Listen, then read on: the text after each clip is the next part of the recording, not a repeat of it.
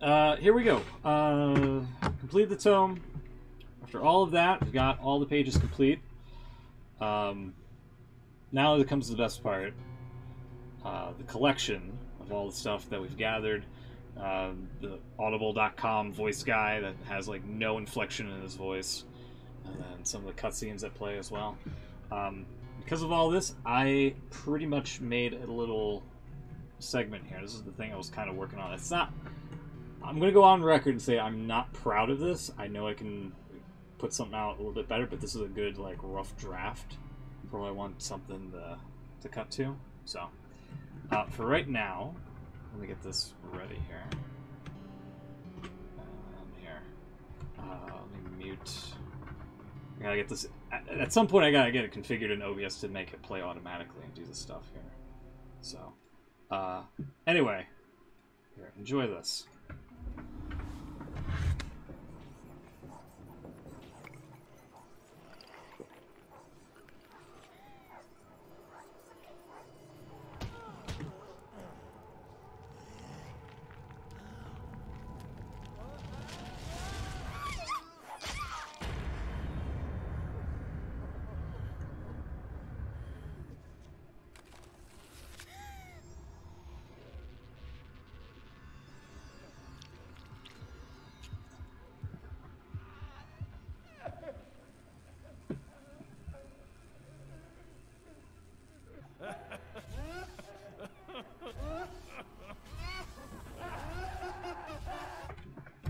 There you go. That's the little thing I wanted to make here. I need to get the actual main theme of the game so I can have something a little bit behind it with all the action and whatnot happening there. So anyway, I'm very proud of that. But I need to tweak it a little bit here with a couple of things and such. But for a rough draft, it's not bad. Anyway, that being said, here we go. Third page of all this shit here. We're going to start with Kate, and then we'll just work our way down with all this stuff here. These usually don't have any sort of cutscenes attached to them. It's usually the first 4 entries of the archives here. Anyway, enjoy. Hitting 0. That's why she returns to the forest time and time again. To let go of her anxieties, to let go of her problems, to take in the scent of fresh pine and let go of her conscious self. To let go of everything and listen to her muse. She's been out of touch with herself for a while, lost in a game to please everyone else except herself. Playing songs that don't come from her but are sure to please the masses. Music that doesn't even resonate with her. Playing songs for money, despite the warning. Play one song for money and kill your muse. Dun, dun, dun. She laughed when her mother first told her this. It seemed like a ridiculous thing to say. Her muse didn't seem to be going anywhere. She was hearing more songs in her head than she could play in a lifetime. Now, she's not laughing anymore. She's never felt so false and uninspired in her life, and more than ever, she wants to reconnect with her music, her muse, herself. She closes her eyes and peels away the layers until her mind is empty and open to the great unknown. Thank you, Spartan. That's very kind of you. Okay. So, she used to be creative, now she plays, like, other people's work. The way that was leading off made it sound like she was being haunted by the RIAA or whatever. The music people. Like, hey, if you play one more song that isn't yours, we're gonna sue you into oblivion. Anyway. Kate strums her guitar freely, but nothing's coming to her. Just a dark, disturbing melody that's been returning to her every time she hits 0. A melody so unlike anything she's ever played that she doesn't know where the inspiration comes from. She's never played a tune so dark and yet so catchy. The harder she tries to push the ominous melody out of her mind, the stronger it gets, the more it demands to be written down. She wants the melody to stop, and yet it's all she hears around her, above her, below her, beside her, within her. One endless, foreboding melody, a melody that just isn't her. Or maybe it is her. Maybe the show pony routine has changed her, corrupted her, perhaps even crushed her, and if not her, the best part of her, her muse. She stops strumming, closes her eyes, pushes everything out of her mind, and begins a slow and patient countdown back to 0. Okay. So the darkness of like the entity and whatnot's brewing inside of her. Okay. All right. Or it could be. Oh no. I'll hold off on that. Let's keep going. She waits for an inspiration that never comes. Nothing except that lonely, ominous melody. The more she tries to strum something else, the louder it echoes in her mind. She stops for a long, silent moment, but the tune doesn't. She closes her eyes and tries to force it out of her mind, but it's not in her mind. It's coming from the cave. What cave? It can't be. She shakes What? her head. The tune fades as she returns to 0 and tries one last time to connect with her muse, her real muse, regretting all the paid gigs that drove her further and further from who she was, who she really was. She closes her eyes and counts down. 5, she relaxes her toes. 4, she relaxes her legs. 3, she relaxes her torso. 2, her hands. 1, her lips, her nose, her face. 0, she silences her thoughts. This guy's doing a better job than the other 2 tomes so far.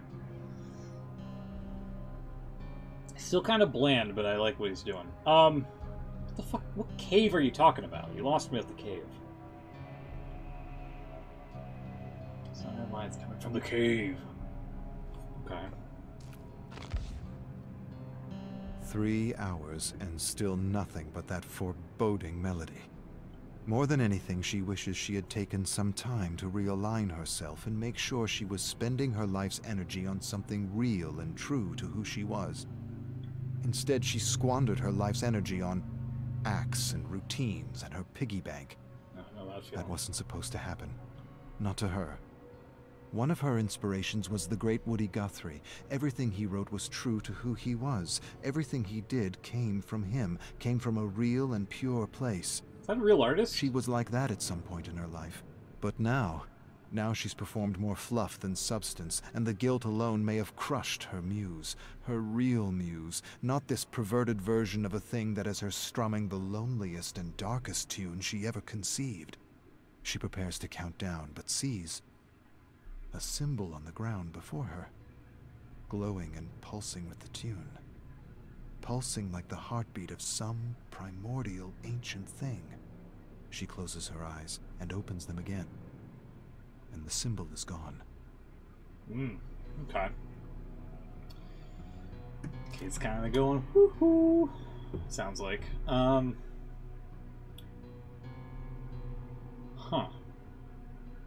I wonder if that's where some of the tchotchkes come into play, like some of the charms and whatnot off of the rift. The battle pass, if you will. Also, hi, Zaxter, by the way. I saw you. I just didn't get a chance to say hi. Hello. Hi. Alright, last piece. Kate screams in the lonely, desolate forest. She wants that tune out of her head. It's annoying her, frustrating her, blocking her. Even when she stops strumming her guitar, the melody continues as though with a life of its own, coming from everywhere and nowhere at the same time. It's the acoustic version of She Rickroll. focuses for a moment and realizes the melody is echoing out from the cave. What cave? She surrenders to her dark muse. She stands and stares at the cave and sees a pulsing light. She closes her eyes and feels that her mind's playing tricks on her. But she knows better. She knows she's always sensed and felt things others couldn't. She once heard someone say that today's shamans are our artists, Shamans, authors, and musicians, that unlike other people they are capable of accessing other thoughts, worlds, and ideas from otherworldly realms. She always had that ability, but never like this. Never so dark. It's as if the universe is punishing her for squandering her gifts. Shaman. She approaches the deep and ominous cave, wondering who or what is calling her. A vague memory tugs at her, tells her she's done this before. She has a sense that she knows what she's going to find, but somehow has forgotten. Never gonna give you up, never gonna let you down. Okay. Let's take a look at the cutscene here. Also, it's shamans. I've literally never heard anybody call it a shaman before. We should talk about DBD.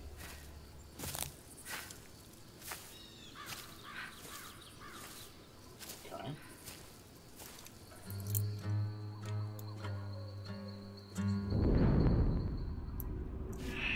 Well, there's the cave, I guess. Oh,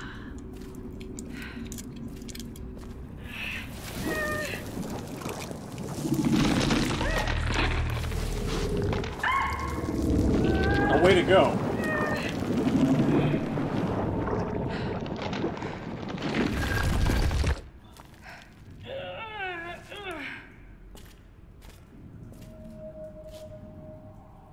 Well, that's it. So the cave lures her in and it just doesn't bother to eat her. That's kind of lousy. Because that would explain why she gets into the fog and plays all these weird games. Anyway, go again.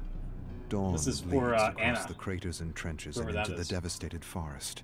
Explosions tear the ground. Mud rises and showers Anna. Men tumble headlong into open craters filled with rotting cadavers. Mangled human and horse flesh make a feast for rats. Other men are blasted to bits and pieces. Some drown in mud and blood. The brutal savagery of these human animals amuses Anna. She's never been so entertained. They are worse than hungry wolves fighting over a carcass. Some speak words she understands. Others speak words foreign to her ears. A pathetic scream like nothing she's heard suddenly startles her. Yeah, like She follows the source of the sound into the decimated forest, where she sees a small canvas tent and Russian soldiers guarding foreign prisoners. She watches them all evening. She watches horrified when they execute one of the horses for dinner. So much meat wasted due to sloppy butchery. After dinner, the Russians grab one of their foreign prisoners and crush his head with a shovel to pass the time. They laugh and make jokes. She watches them in the shadows and laughs silently. Not with them, at them. A shovel is clunky, the blows are awkward, the death messy. These men are neither fish nor meat.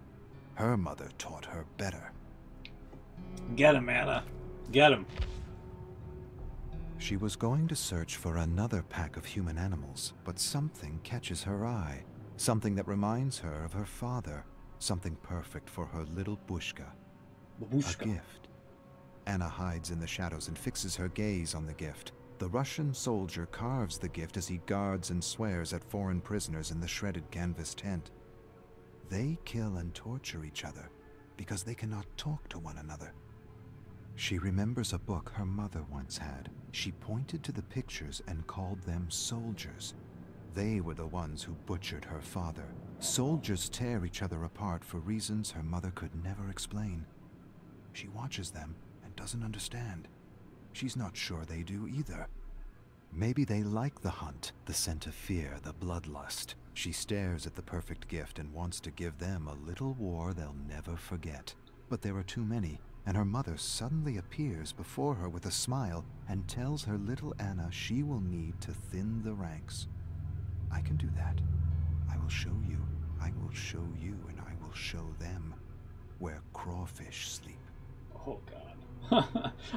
all I'm envisioning is like a huntress, but like a miniaturized version of her, and just like her mom in like one of those thought clouds like over her shoulders, like, oh, just kill him, but you gotta be smart about it, you know? It's kind of funny. The Russian soldier does a peculiar thing to his prisoner.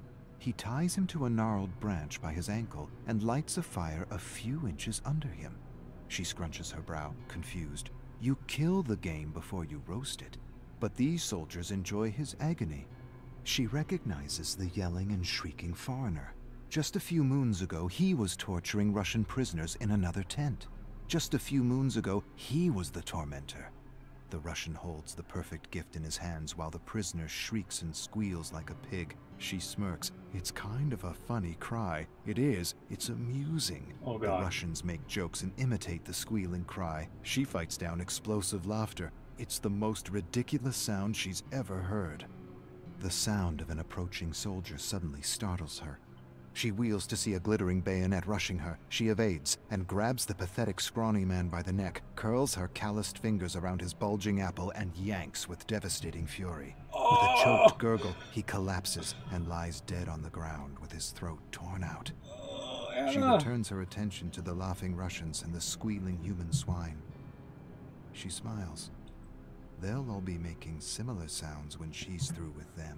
Anna's a badass. 4 Russian soldiers lurk around the tent searching for their missing comrade. Can't wait to see the cutscene. Anna stealthily tracks one soldier, inching closer and closer with every step. Poor pea-green mule. He has no sense these will be his last few breaths. She watches him for a long moment, then strategically steps on a twig. The crack makes him turn, but before he meets Anna's gaze, her axe splits his nose between the eyes, smashing his teeth and severing his tongue. She covers his bloody mouth with her hand as she rummages through his pockets for the perfect gift. Nothing. She raises her hand to let the choking, gurgling sounds lure the other 3. Carefully they approach with their bayonets raised and ready. She grinds her teeth in fury and bloodlust. I mean, she's she quicker. rolls their comrade's severed head in their midst. A moment of shock, and it's all she needs as she leaps out and drops 2 soldiers with one lash of her axe. The other soldier rushes in with a scream, and she meets him with a sweeping stroke that severs his head clean off the torso. A geyser of blood erupts as his headless torso staggers stupidly back and forth as though searching for its lost head. The torso staggers forward, then pitches backward and collapses. The sounds of another attack reach her before the blade. She lashes left and right, and the body collapses in mangled pieces. The soldier stares at the pieces of his body around him in terror. She laughs and thinks about that story her mother used to tell her. Sorry, Yetso. Can't be put together again.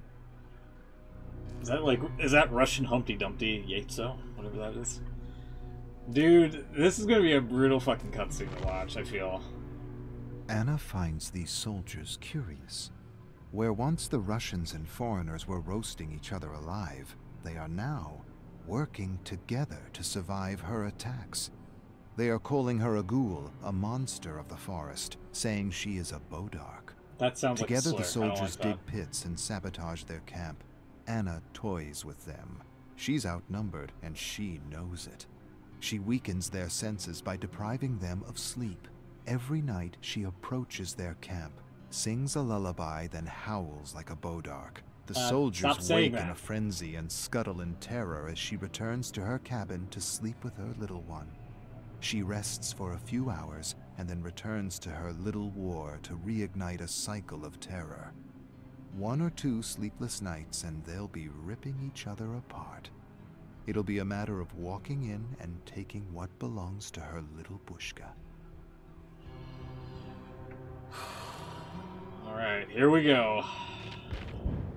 Let's see this play out. Oh, God.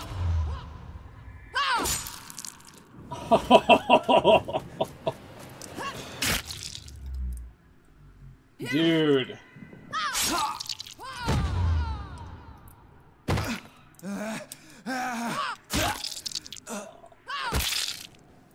Is she hitting him with a brain? What is that?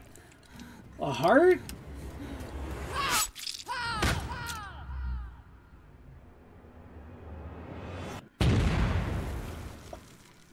They land on a landmine? What the fuck?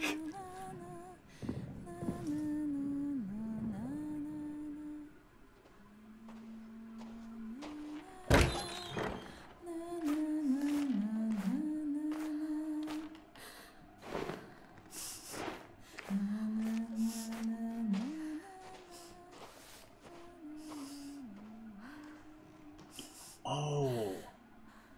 Is that supposed to be Anna? Or is the... I have to see... Hold on. I have to see who, what the Huntress's real name is real quick. Hold on. We'll get back to this in just a sec. Hold on.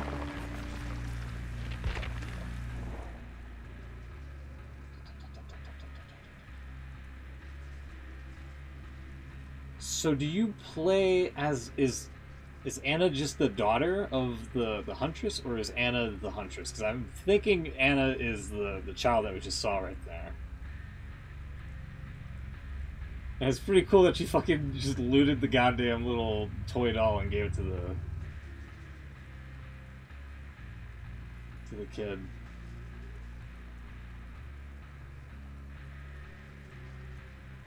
Oh, that's right. She would kidnap girls or something like that. That's right. Yeah. So that's why the child was chained up. I forgot about that. Okay.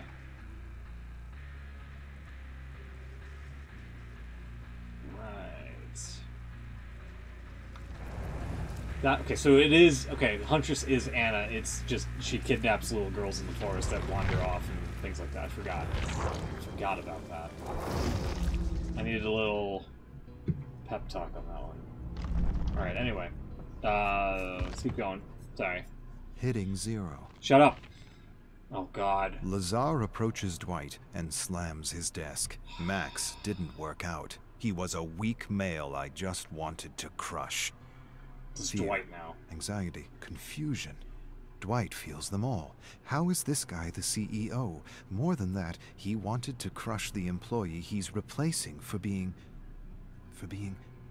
a weak male. Dwight doesn't even know what that means. Weak male? Who talks like that in this day and age? Yeah, right? His hands fidget nervously. He swallows a growing lump in his throat. Lazar smashes his desk again. I need you to be bolder than him, Dwitch. I need you to get the buzz out there that we're the best company in the business. Did he just call me Dwitch? Dwitch. He just called me Dwitch. Dwight's still not sure what he's supposed to be doing at Peak 22. He's a story hook supervisor. He has no idea what that is. Sounds convoluted and made up. Sounds like bullshit. He took the job because he needs the money, and he can't dress up in costumes for birthday parties anymore. Kids can be so cruel. Ain't that the He's truth? supposed to create fake profiles and write positive reviews about Lazar and his company. Lazar gives his desk another thump. Be a lion, Dwitch. Pounce on the internet. Pounce. Get the word out. Peak 22. We design story hooks for ads that transcend humanity. Dwight has no idea what that means. Lazar leaves a test on his desk and walks away. Dwight stares at the test, unsure. Rose, the manager who hired him, approaches him and explains it's an intelligence test. Lazar wants to make sure he's the smartest in his company. Best advice? Flunk it. Dwight smiles. Gotcha. Sounds like they're setting Dwight up here. I was gonna make a reference like, give me those pictures of Spider-Man. But it seems like whatever the hell story hooks are, I don't know. It does seem like bullshit. Anyway. Our thing is story hook advertising. That's Dwight not a thing. cringes every time he hears story hook. Lazar's trying to be different just to be different. Most advertisements use stories to wrap a message in emotion. Just because you call it a story hook doesn't mean it's new, doesn't mean it's different. Story hook is a term used by high school English teachers. Rose laughs. Yes, but Lazar's an idiot, and he wants to feel like he created his own theory for his upcoming book. Dwight's eyes go wide. Book? What book? Rose laughs absurdly and explains. An autobiographic book, a guaranteed bestseller highlighting Lazar's new theory on creativity. But Lazar hasn't done anything yet. It's all smoke and mirrors. Rose laughs and corrects him. He's done one thing really well. He's burned through millions. Rose changes the subject and tells Dwight he needs to meet Lazar's ghostwriter for an interview. Make sure to shower praises about our naked emperor for his autobiography. Okay. Dwight approaches Rose. She isn't her usual jolly self. Dry tears line her cheek and her eyes are swollen. She tells him Lazar embarrassed her at a meeting when she refused to go along with his jokes at the expense of the sound designer's speech impediment.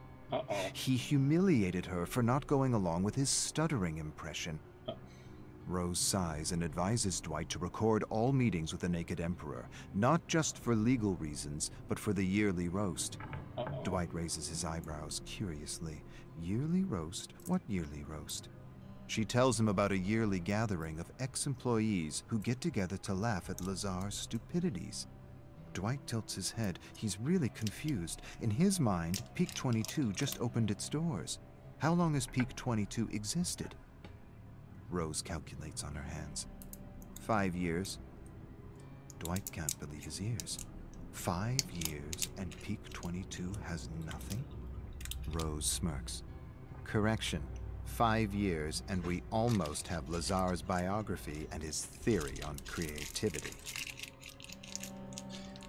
Man, all I'm hearing is just like, if it's like, I don't know, if Mixer would have had some sort of like story hook gimmick for their streams and whatnot, maybe they'd still would be around instead of pushing all of their shit to Facebook. But what do I know?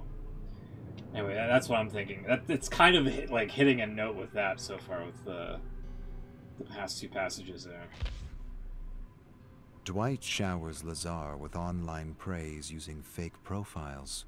It's the coziest job he's ever had. As he prepares to create another false profile, he suddenly hears shouts coming from Lazar's office. He freezes as Lazar verbally assaults the Peak 22 lawyer. Uh-oh. The lawyer is telling him Storyhook can't be registered. It's a concept in many high school textbooks. Lazar fires the lawyer on the spot. The lawyer promises he'll sue. Lazar doesn't care. He'll settle. He always settles. It isn't his money. And Dwight's heard he's got his benefactors eating out of the palm of his hands. He's already settled dozens of wrongful dismissals. Rose attempts to calm Lazar down, but he screams at her to mind her business. Dwight wants to help her, but he's never made so much money doing so little before. He likes making money doing nothing. A dream job. His hands are fidgeting, and his palms are getting damp and clammy. Hearing Lazar verbally abuse Rose is difficult to bear. He imagines all kinds of scenarios where he leaps from his desk to help her. Nervousness fills his bladder, and he leaps from his chair and rushes to the bathroom. Oh, Dwight. That's why I hate Dwight, man. He's such a fucking dweeb. The Brilliant Mind, Inc. Lazar announces the title of his autobiography to the entire office. It feels like a joke, a bad joke, but it's not. And the studio is trying not to laugh at the Naked Emperor. Lazar hasn't done anything in the 5 years since he convinced a bunch of millionaires in his Storyhook revolution. He doesn't even have one successful advertising campaign. They had a few clients in the beginning, but Lazar wanted to write and direct the commercials himself and made a mess of everything. Dwight suppresses a laugh. Rose claps when Lazar concludes his presentation. Amazing, paradigm-changing. How gracious of you to share the secrets of your success with the world. Everyone gets her sarcasm except Lazar. That's the thing about narcissists. They believe their own press release. Lazar turns his attention to Dwight. Dwitch, what do you think? Dwight suddenly feels the blood drain from his face. He echoes Rose. Amazing, paradigm-changing. How gracious of you to share the secrets of your success with the world. Lazar smiles. It's not about ego, Dwitch. It's about community and selflessness. Lazar screams at Rose because she can't find a publisher for The Brilliant Mind, Inc. Peak 22 has done nothing, and creating campaigns with a storyhook isn't really paradigm-changing. The publishers think he's an idiot. Why is he saying storyhook when he means story? Ads with a story with a storyhook? Rose calms Lazar down. She suggests that they should self-publish. The idea silences Lazar. You're right. You're absolutely right. The publishing world isn't ready for my visionary ideas. Dwight sighs and finds it harder and harder to listen to his bullshit. Peak 22 is going nowhere fast. The company is having a hard time finding clients and recruiting with all the rumors of abuse. Lazar announces he has a solution for recruitment. He'll write a story hook recruitment campaign to attract the best employees. Hundreds will apply, thousands. Dwight doesn't understand. For what? Dwight still isn't sure if Peak 22 does anything other than enable a narcissist to do whatever he wants to whomever he wants. It's a little too close to home at the moment.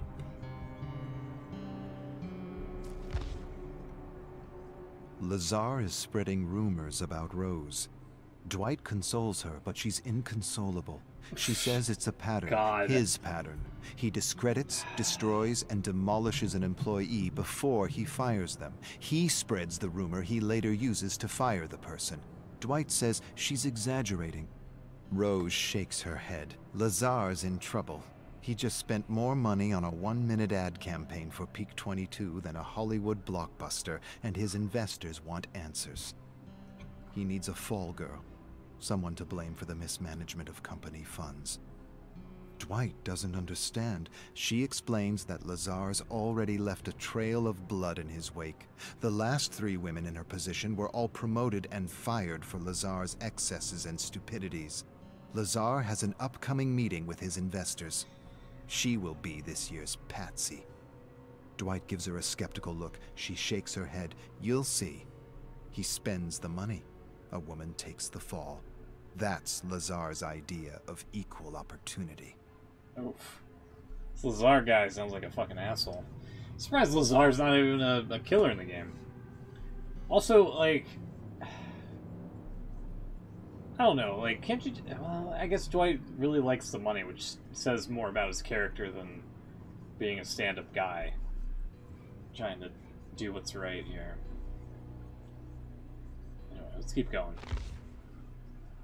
Dwight stares in disbelief as Lazar asks Rose to present the advantages of storyhook advertising at an all-hands meeting.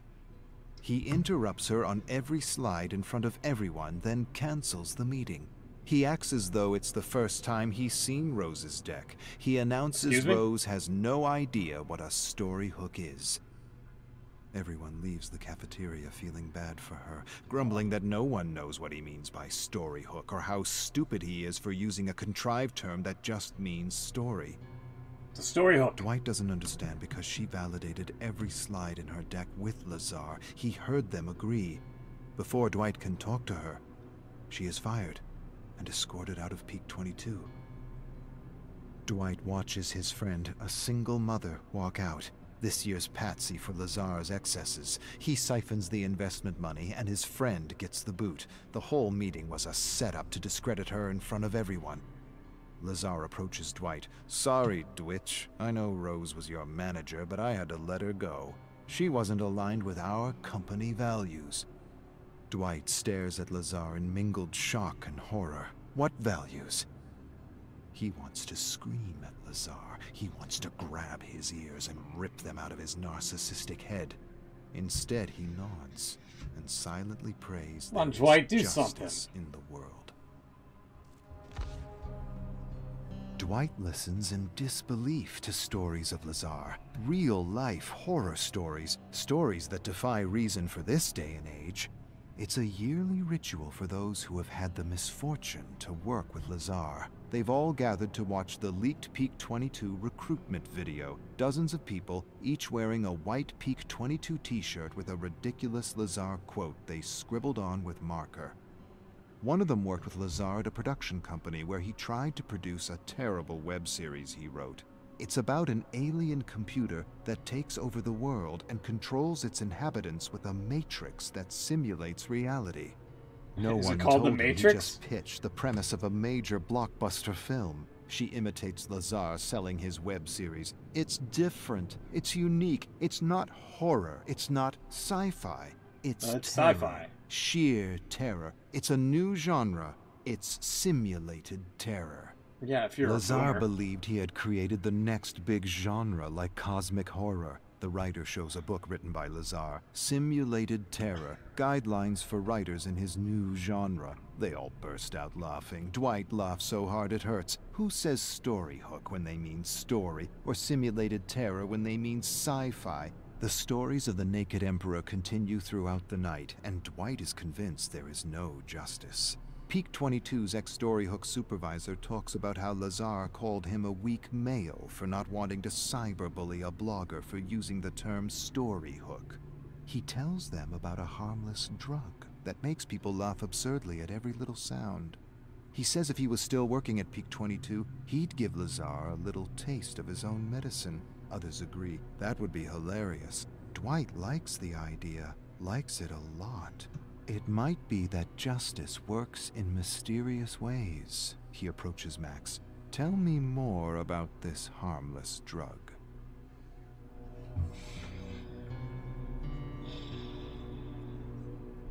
Child's the ideal justice. Harmless drug. Sorry, I lost track of the harmless drug thing there. Hold on. It makes people laugh absurdly at every little sound. Okay. Is it like noxious gas or something? Like in like a pill? Like it's the only harmless drug I can think of. So rather than Dwight standing up and like doing anything to this guy, he's just gonna slip him a Mickey, and it's just gonna make him laugh maniacally at every little movement in his office or whatever. Like, that seems really lame, I feel. Max hands Dwight a mix of his laughing drug. It will make him giggle and laugh so much he'll piss his pants. Pour it in his coffee right before his meeting. Something Dwight knows a lot about, probably. Unlike any other for next year's roast. Dwight smiles. He feels his heart pounding his chest. Rose will have justice. Everyone will. Dwight will teach this abuser that sometimes the little guy bites back. Inspired, he asks one of his colleagues to distract Lazar while he spikes his coffee. Another colleague listens to the plan and shakes her head skeptically. She isn't sure. She doesn't like this prank and cautions Dwight to think things through. I've got 2 kids, she says, and the last thing I want is for the investors to close down shop because he hallucinates or hurts someone. Dwight laughs. Don't worry. The most that will happen is he'll act like a donkey. Dwight lifts his chin proudly and reassures her no one will get hurt. He places his hand on her shoulder and feels like the leader he always knew he's been. Nothing bad will happen, or my name isn't Dwight. Dude, fuck Dwight. Like, fuck him to, like, oblivion. What a piece of shit. Anyway, let's see the cutscene here.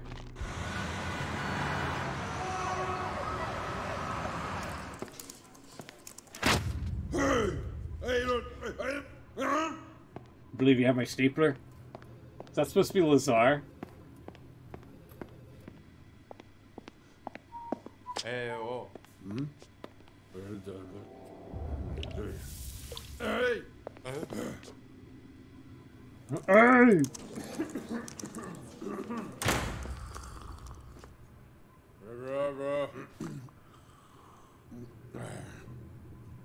Rah rah, analytics and statistics, rah rah, big numbers, rah rah rah. Whoa!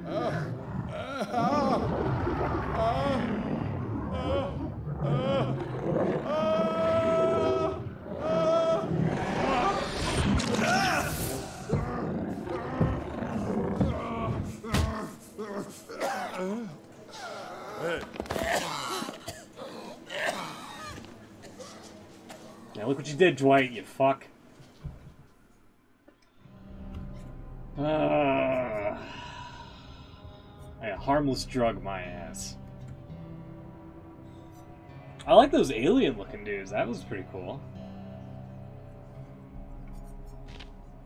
I feel like, I don't know, I still feel like Lazar should be more incorporated into the game than Dwight should. Like, that made Dwight look more like a fucking asshole, or I want to say killer, but like really, he doesn't have a backbone to be a killer. So I mean, I don't know. It's kind of similar with David. Like David was like a fucking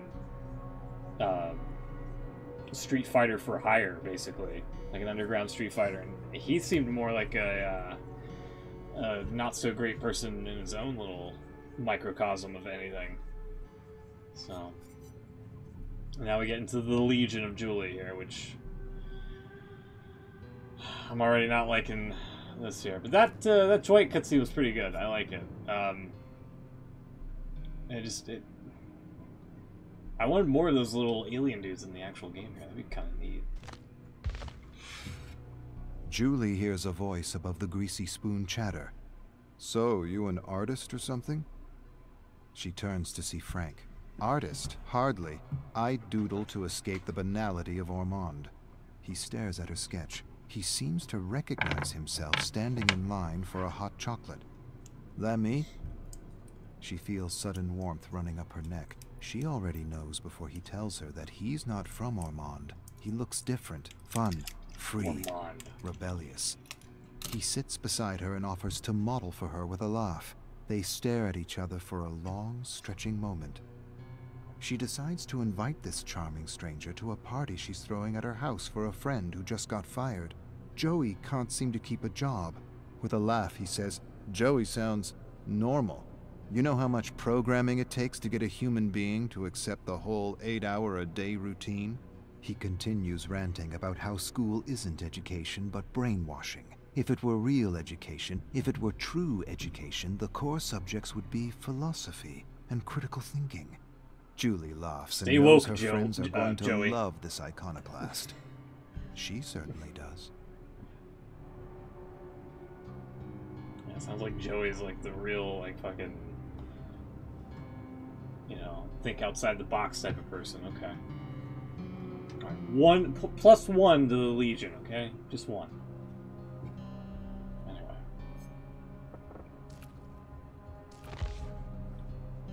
She didn't stop thinking about him since she first saw him. Now she hopes he shows up at her party. His rant stuck with her, and she spent a few hours researching how education was corrupted to meet the demands of the Industrial Revolution. Conveyor belt education for assembly line jobs. Nothing has changed for the last 100 years, only the products. Frank shows up with drugs and drinks, party treats. Julie introduces him to her best friends Joey and Susie. They talk favorite foods, slasher movies, and killers all night. Julie amazes Frank with her profound knowledge of serial killers as she leads him to her bedroom and shows him her scrapbooks filled with pictures and clippings of famous murderers. Everyone leaves or passes out while Julie and Frank discuss murder and mayhem, trying to one-up each other with details and trivia. Julie wins with a story of the abandoned cabin where the soldiers of mayhem hang out, plan, and wreak havoc on the unsuspecting sheep of Ormond.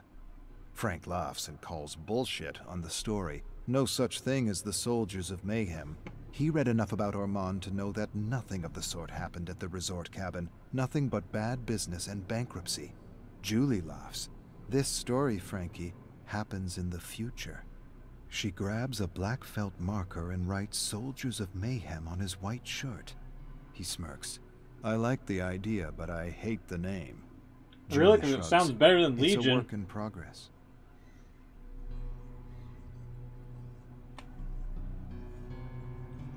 God. Alright. Hey, you want to come over and see my Ted Kaczynski collection? Ha ha ha.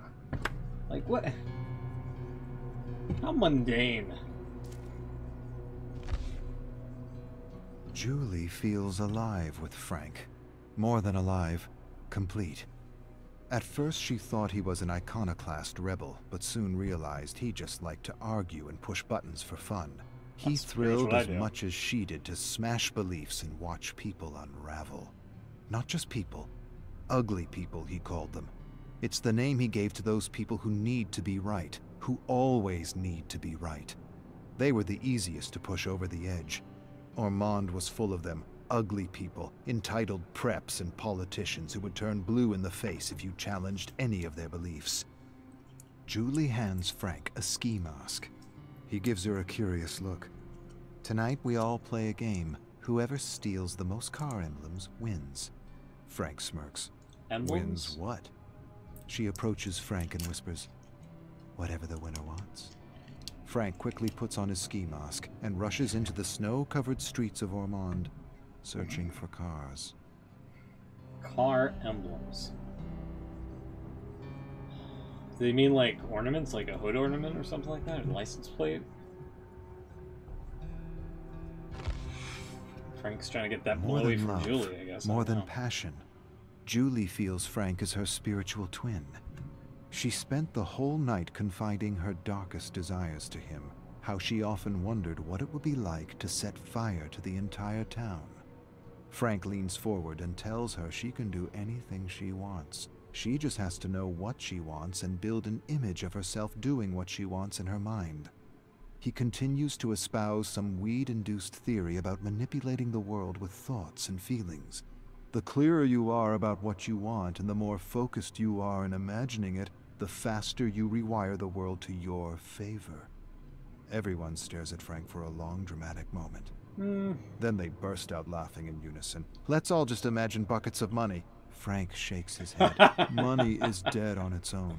Money doesn't inspire the world. Real passion and emotion does. See yourself bullshit. doing what it is you want to do for the rest of your life with passion. Be clear and focused, and do not waver, and watch the world work in your favor. Another silence. Julie smirks. Frank nods seriously. She closes her eyes and imagines herself and her friends turning Armand into their personal playpen. She opens her eyes.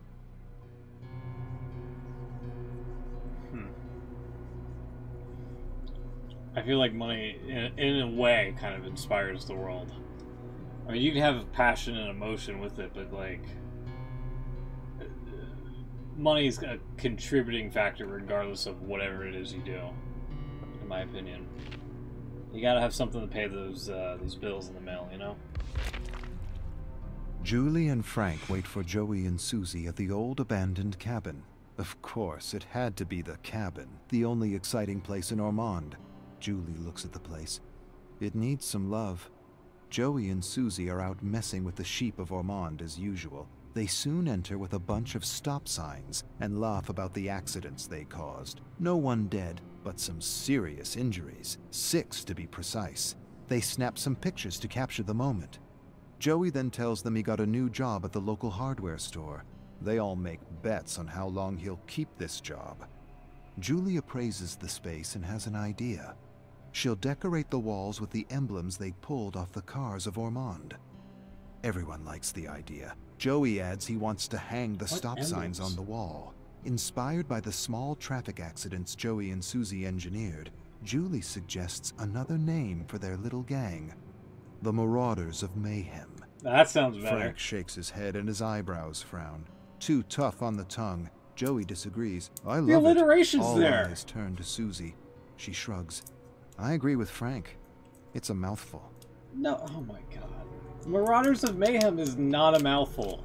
Like, you have the alliteration, it's marketable, it's got something behind it, like, come on. Way better than Legion. Way better. Julie and Susie enter the hardware store. Joey wants them to be quick. The owner will be back in 10 minutes. Frank tells him to stop panicking. They grab supplies for the cabin. Paint, brushes, masks.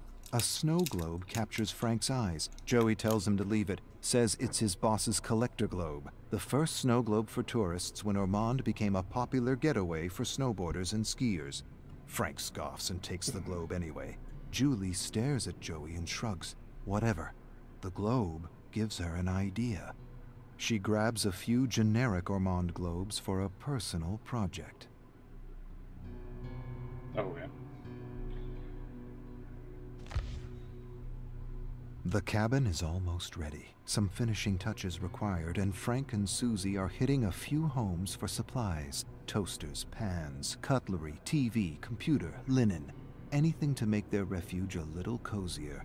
Julie stays behind refashioning generic Ormond globes with scenes of mayhem. Frank approaches her. Can I have one of those? She hands him a globe with 4 stick figures setting a snowman on fire. He says it should be a real person. Julie feels offended. He didn't see the detail. It is. Frank scrutinizes the globe and sees a stick man embedded in the fake snow. Nice. How do you set a snowman on fire? What?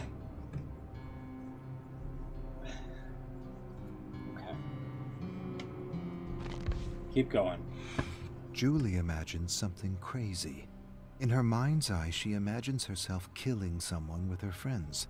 She has no other image, and no doubt, it's more than an image of a first kill. It's an image of her in a newspaper clipping. She makes Ormond exciting again with a series of murders. Her phone starts.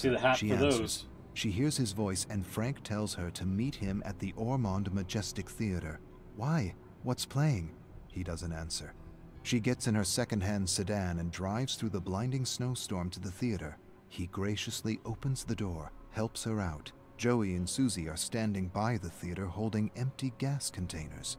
Frank hands her a match. Please, do the honors. She strikes the match, watches the flame ignite strong, then it dwindles in the cold wind. Before it extinguishes, she flicks the burning match at the theater. A moment later, a massive fire erupts in the blinding snow. She stares at Frank, at the fire, at Joey and Susie, and she has this sudden crazy thought that Frank is right. Somehow the world is conspiring in her favor. Okay. Joey paces the cabin, suggesting names for the group. Susie thinks they need some kind of a costume, like superheroes. Julie laughs. We trying to be famous? Frank shrugs. Why not? Julie shrugs. No one ever got famous with petty theft and arson. Maybe we should do something real. Frank leans forward. What does that mean? Something real. Julie goes quiet for a moment. She's not sure what she's thinking, or if she's thinking at all, but she wants to feel the thrill she's read about in books. She wants to be more than common, more than ordinary, bigger than life. Frank smiles at her and asks if she thinks she could kill someone. She thinks for a moment. I could. Frank raises a skeptical eyebrow. After a moment, he says he probably couldn't really kill someone. Julie teases him. Not even for me? He shakes his head. Not even for you. And damn! Would you kill for me? She echoes his bullshit answer. Never. He laughs and echoes her. Not even for me? Not even for you. Get fucking wrecked.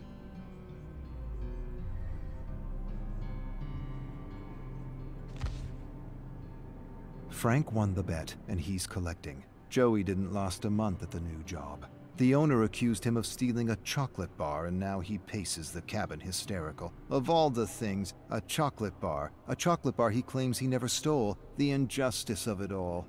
Julie suggests payback. Let's break into the store, get some more supplies, set the whole place on fire to let Ormond feel the wrath of the Legion. Joey freezes when he hears the name. Frank raises a curious eyebrow and then nods approvingly. I like it. I like it a lot.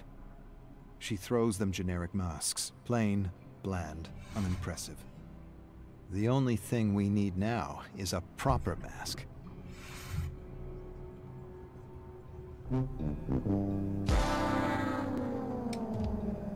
Sorry. That's what I feel when I hear, like, oh yeah, Legion's way better than the Marauders of Mayhem.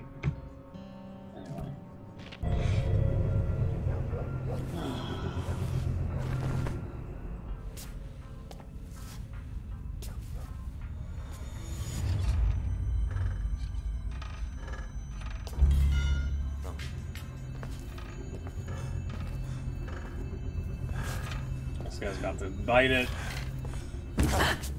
Oh, what? Temple Guard!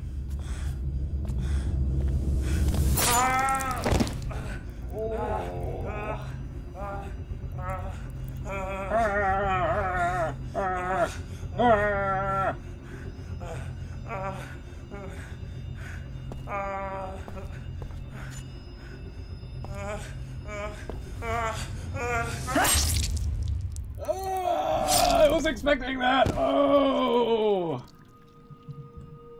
Dude! Okay.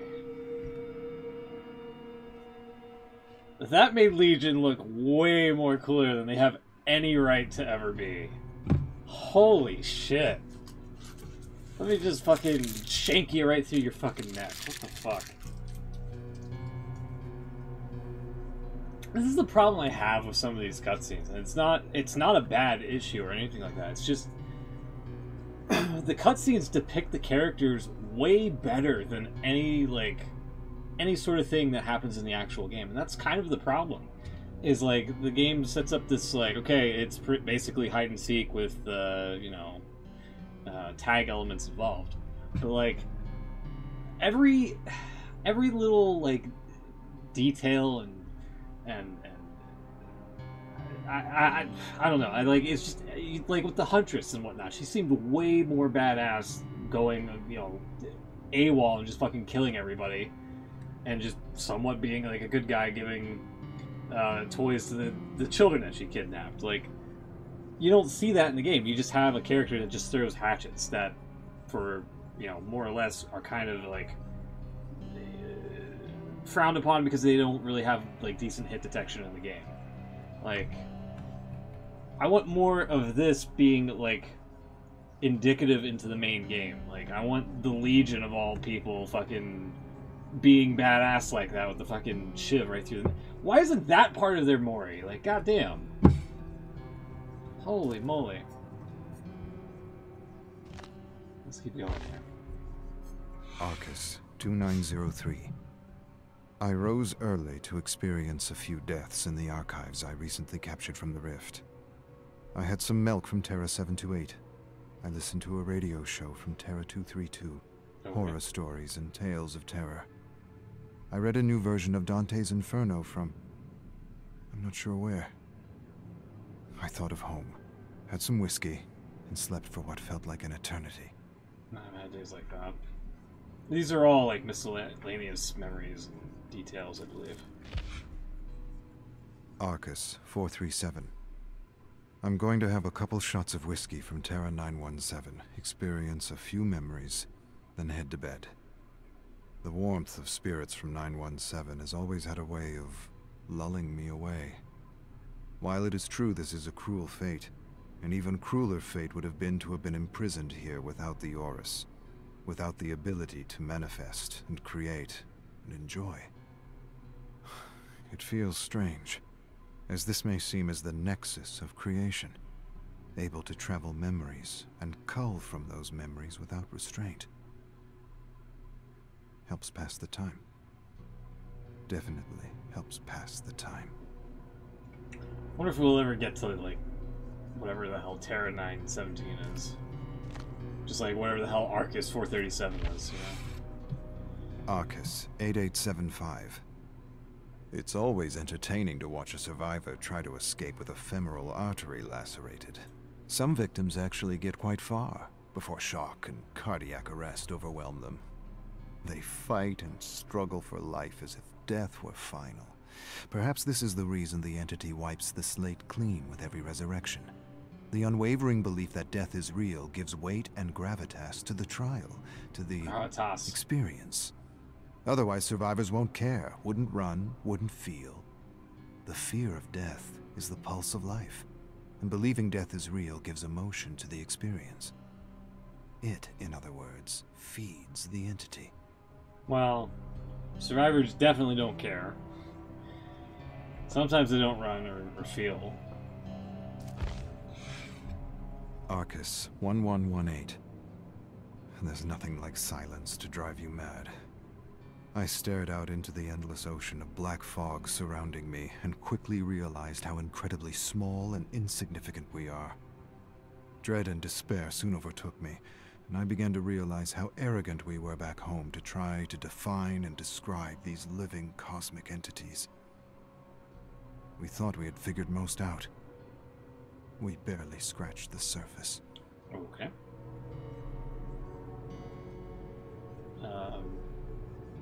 Okay. Sorry, I was just rereading something. Arcus 182. I have discovered structures within the realms of the entity that remind me of home. It is possible others from Terra Primus have found themselves marooned within the entity.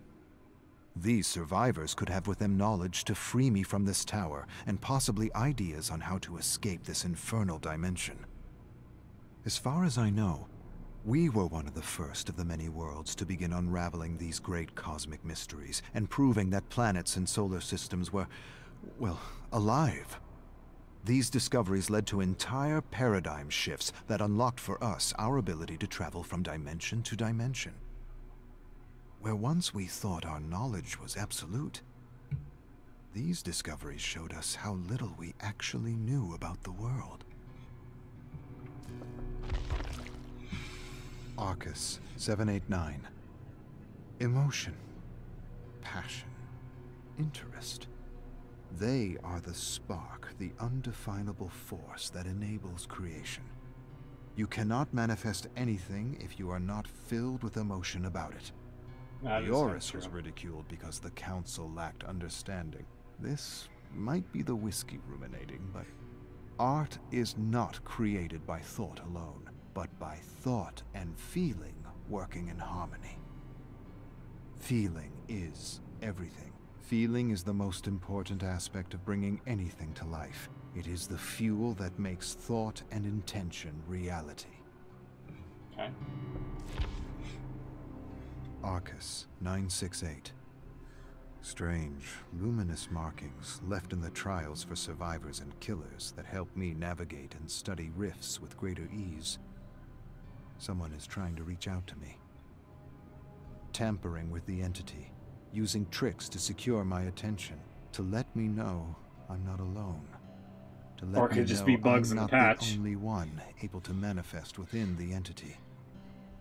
Yet the knowledge of living dimensions and ancients is knowledge few have developed amongst the infinite Terra worlds within the known galaxies. Arcus 571. Gut-wrenching shrieks echoing through the fog disturbed my sleep. I woke up, put on some slacks, clambered to the roof with some whiskey, and hit golf balls into the abyss. There's something about hitting iron and wood into oblivion that's calming, even therapeutic. I must have hit 1,000 golf balls before the yelling and screaming finally subsided, and I called it a night. Arcus 572.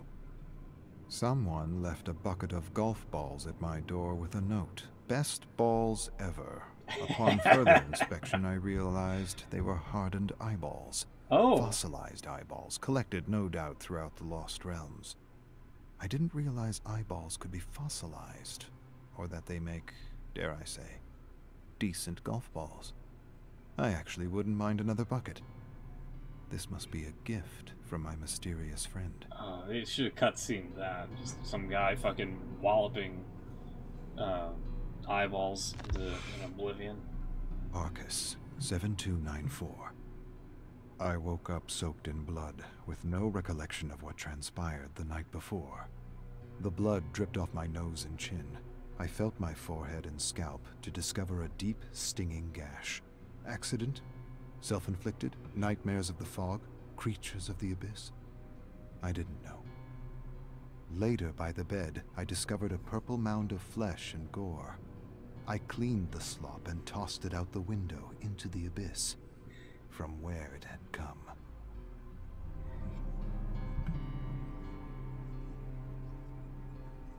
Purple mound of flesh and gore. Huh. Interesting. Arcus 129.